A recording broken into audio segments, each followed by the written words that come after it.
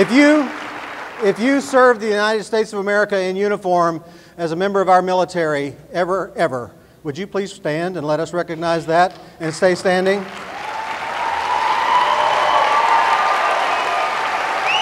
Our American veterans, ladies and gentlemen. Stay up for a second. Stay up for a second. If you served, let them have it. They deserve it. If your service was between 1945 and 1992, stay up for just a second. From 1945 to 1992 was a period that was called by George Orwell the Cold War. It was considered peacetime by many. It was not. Most of the service that was done, the deaths that were died, and the battles that were fought were either secret or they were called training exercises because America was on the verge of nuclear war for most of that time. Tonight, I would love to be able to honor all of you. I'm only going to be able to honor one, but ladies and gentlemen, these are our Cold War American veterans right here in this room. James Earl Billingsley Harris, would you please join me on the stage? Chelsea. This is my daughter Chelsea, and she is going to show you, although it's going to be hard to see, this is the United States Cold War Commemorative Medal.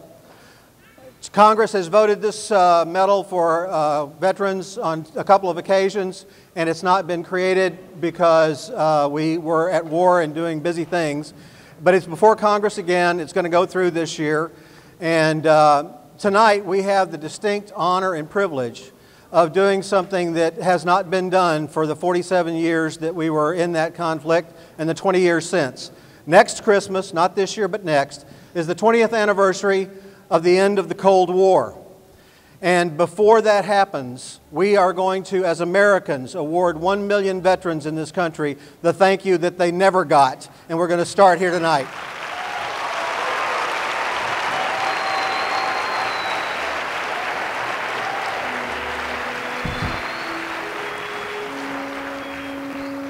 So you served in the United States Marine Corps, and you served during the Korean conflict. And during that time, most of us got through with our service and we just went home.